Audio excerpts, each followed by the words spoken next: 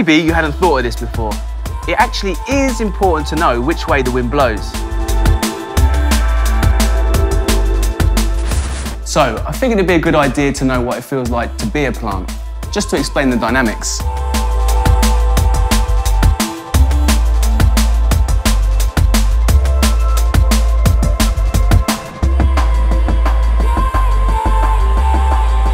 Damn, my job sucks. Air circulation is an important aspect of making sure your plants all grow at the same rate and produce the same yield. If you can get this right, then all your plants will need the same amount of water and food, which makes your job as a grower quite a bit simpler.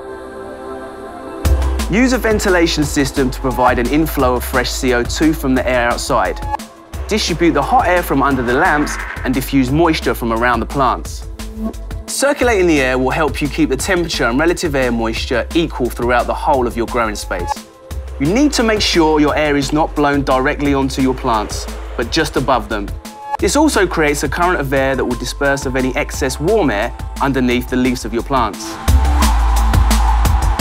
The effectiveness of your ventilator also decreases the further away from the plants you place it.